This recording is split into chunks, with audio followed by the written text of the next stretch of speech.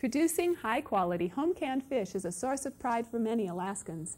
Canning is an excellent way to preserve food, allowing fish to be stored for up to 1 year for best quality. While fish may be canned in glass jars, many people prefer using cans as they provide a portable product that is both lightweight and durable. I'm Julie Cassio with the University of Alaska Fairbanks Cooperative Extension Service. Today we're going to go through the process of canning fish in cans. Because fish is naturally low in acid, pressure canning is required to kill dangerous microorganisms. Refer to the Cooperative Extension Service Learning Module on pressure canning for more information. Research on food preservation is an ongoing process. The United States Department of Agriculture and the Cooperative Extension Service continuously apply new research findings to their recommendations for home-preserved foods. Guidelines in this module may be revised as additional knowledge is gained that may increase the margin of safety or improve the quality of home-preserved foods. Consult your local Cooperative Extension office annually for updated information.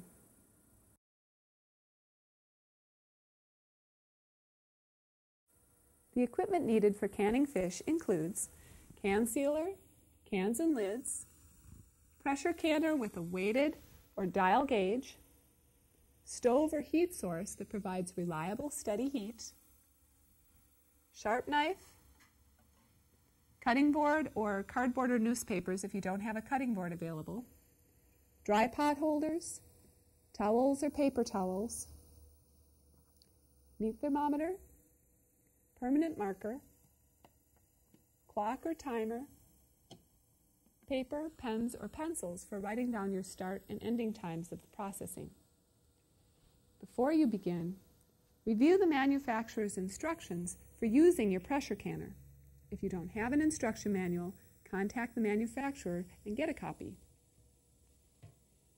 Your pressure canner must be in good condition. Inspect the gasket for any rips or tears that might allow air to escape. The canner must be airtight when it is sealed. Check the safety plug to ensure that it is correctly seated. Hold the canner lid up to the light to be certain that the vent port is free of debris. And if you're using a dial gauge, have it checked annually for accuracy. Dial pressure gauges may be checked by your local extension agent. You may use either 1 pound or ½ pound cans for preserving fish. Cans come in 2 varieties: tapered with no side or bottom seams, just the top seam where the lid attaches. These are called 2-piece cans. Or 3-piece cans, which have your top seam, side seam, and a bottom seam. How many cans will I need for canning fish? As a general rule, figure 2 pounds of fish for 1 pound can. Before canning, make sure your can sealer is working properly. Run a few empty cans through the sealer and inspect the seals. If you aren't sure about the seal, refer to the Cooperative Extension publications titled Assembling a Can Sealer or Visual Inspection of Can Seams in Home Food Preservation.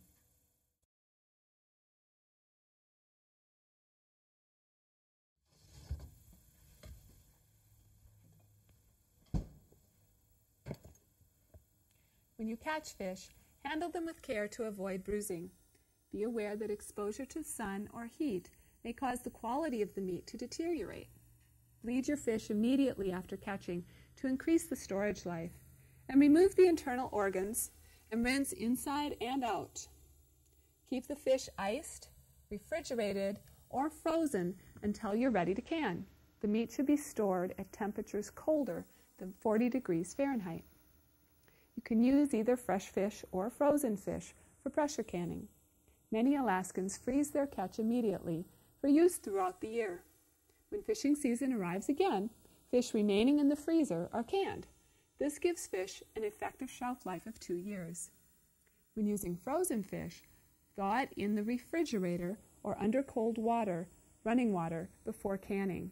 Trim away any freezer burn. Then rinse your fish in cold water. Vinegar may be added to the water up to 2 tablespoons per quart to help remove the slime.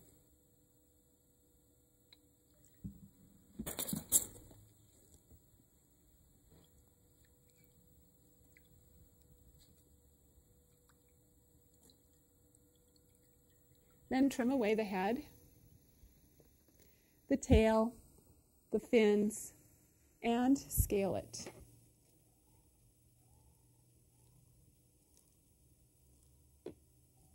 Skin may remain on the salmon or the halibut when you're canning it. You can also leave the bones in when canning salmon. The bones will soften during the canning process and actually increase the calcium level in the canned product. For halibut, however, you need to remove the bones. Keep your fish refrigerated until you're ready to pack it into the cans.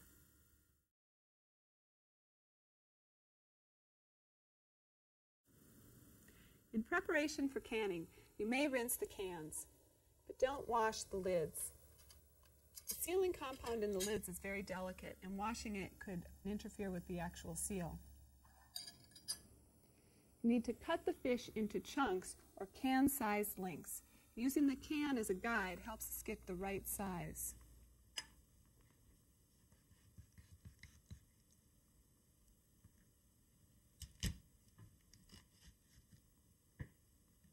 Then you need to pack the fish solidly into the cans, leaving a 1/4 inch space between the top of the fish and the top of the can. Salt, seasoning salt, or other seasonings can be added to the top of the packed fish. The publication, Adding Variety to Home Canned Fish, has additional suggestions. Some of these suggestions are ones that you may want to try, and it also gives ideas on things that people have tried and have found not to be successful. It is important to note that the seal is formed differently in cans than it is in jars. So the first step in the canning process of cans is to exhaust air from the can before sealing, and this is done by exchanging the air with steam. This process prepares the cans so that a vacuum will be able to form during the pressure canning step. So we need to place an open pan, an open pressure canner pot, or a roaster pan with water on the stove and get the water up to simmer. Once the cans have been packed with the fish, place the open cans in the simmering water. And the water should come about halfway up the cans on the outside. As the open cans heat, use a meat thermometer to monitor the temperature.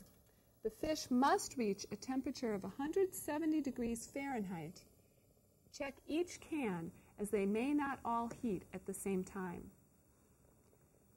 Placing a lid over the entire pot helps to bring the temperature of the fish up to 170 degrees Fahrenheit faster. But it also encourages condensation to form, which can fall back into the cans.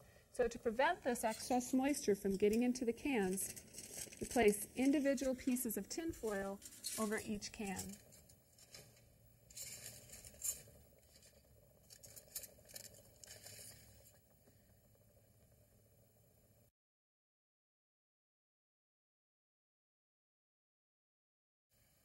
When the cans of fish reach a temperature of 170 degrees Fahrenheit, use a jar lifter to remove them from the boiling water.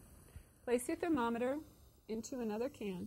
Remember, when using the thermometer, to place it into the center of the fish, not touching the bottom or the sides of the can, as that can skew the reading. Take a towel or a paper towel and wipe off the edges of the can to get rid of any fishy residue that's on it, as that will make the seal not form properly. Then take the hot can, move it to the center of your can sealer, adding a lid, and bring the can sealer down on top of the can until it's completely engaged. You're going to start with the 0 in the middle of the window. This is an Ives Way manual can sealer that I'm using today. If you're not sure about setting up your can sealer or using it, refer to the instructions that come with the can sealer, or use the Cooperative Extension Service publication, Assembling a Can Sealer. With the 0 in the window, turn the crank until the first roller comes into position. This is the first roller. We're watching for the number 1 to appear in the window, which will tell us that seam roller has been engaged. And we're going to continue. We'll see a C. That means it's transitioning from one side to the other. And the second seam roller is engaging. We're looking for the 2, and then back to the 0 where we stop. After sealing, we inspect the can seam to make sure that it's properly formed. If we see any V's or droops or feel sharp edges on the can, then we know that it is an improperly formed seal, and we need to take the meat, in this instance the fish, the meat of the fish, out of the can, put it into a new can, put it back into the boiling water, bring it back up to 170 degrees Fahrenheit, and reseal it.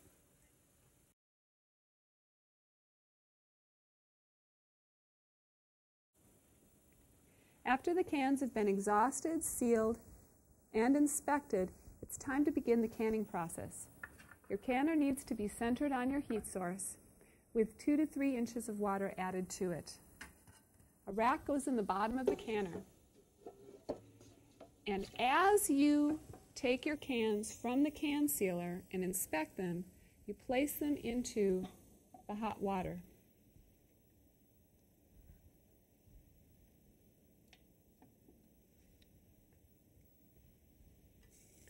A jar lifter is a handy tool for getting them into the hot water without burning your fingers. If you have more cans than you have for one layer, you may add a second layer of cans to your canner. You may either offset them, 1 staggered over, 2 on the bottom, or put in a rack and then add the second layer of cans.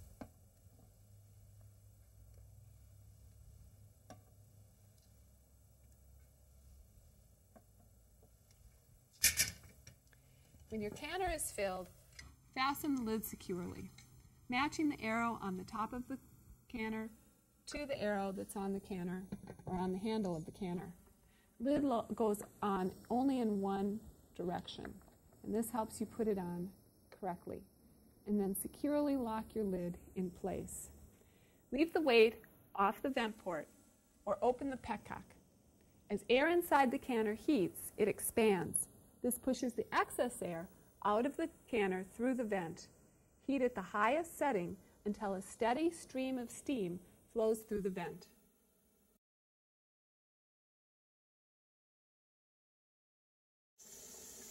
When you see a steady stream of steam coming through your vent port, then you need to allow that steam to escape for 10 minutes. We've timed this for 10 minutes, so now it's time to stop up the vent port using either a petcock or the dead weight on top of the vent port.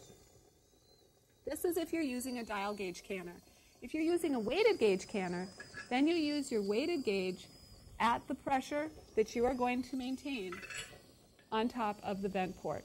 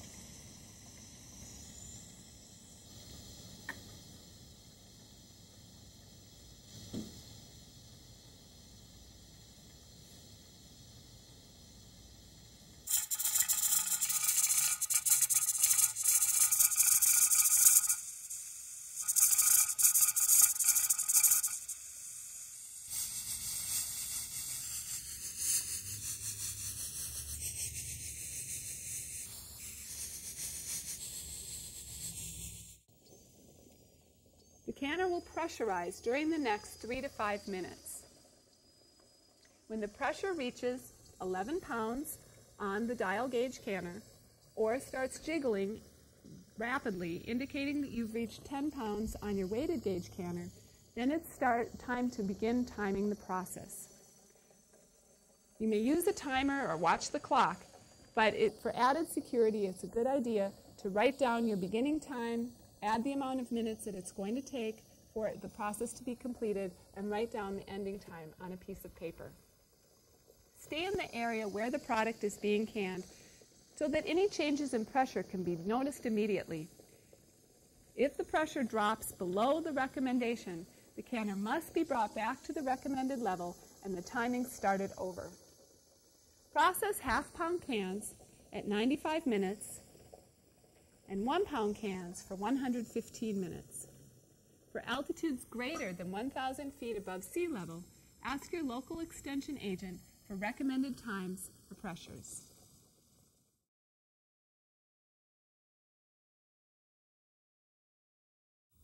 Open the vent when the pressure reaches 0. Test to ensure that there is no more pressure by gently nudging the weight. No steam should escape and no resistance should be felt. Then it's time to remove the weight.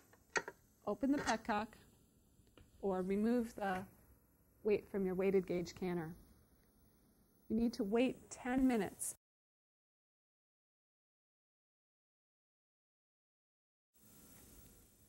After 10 minutes, unfasten the lid. Opening the lid away from you so that escaping steam does not burn your face. Remove cans using a can lifter and place them on something that will protect your counter or other surface, such as folded newspapers, folded towels, a cutting board, or a cooling rack.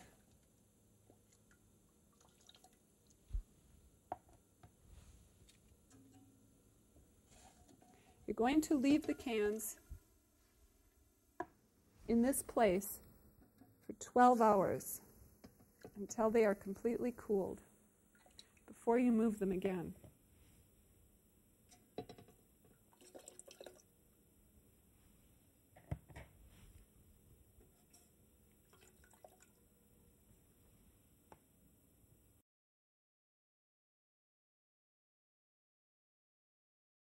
After that 12 hours, when your cans are completely cooled, then you need to examine the seams of each can. Make sure that the seams are flat and smooth with no pointed or rough edges. If you see any leakage coming from the edges of the can, it means the cans were not sealed properly. And when cans do not seal, you have 3 options. You may freeze the contents of the unsealed cans. You may place the contents or the cans in the refrigerator for 3 to 4 days and eat them within that time period. Or you may reprocess the fish using a new can. Remember that you have to re-exhaust the cans. That means bringing them up to the 170 degrees Fahrenheit before sealing them with a new lid. Reprocessing does not affect the quality of the fish. When they're cool, wipe the cans clean and then label them using a permanent marker. You need to label with the contents of the can, the date, the processing time, and the pounds pressure that you used. Store canned goods in a cool, dry, dark place. Do not allow cans to freeze, as this may compromise the seal. For best quality, use your canned fish within 1 year. Enjoy your Alaska canned salmon.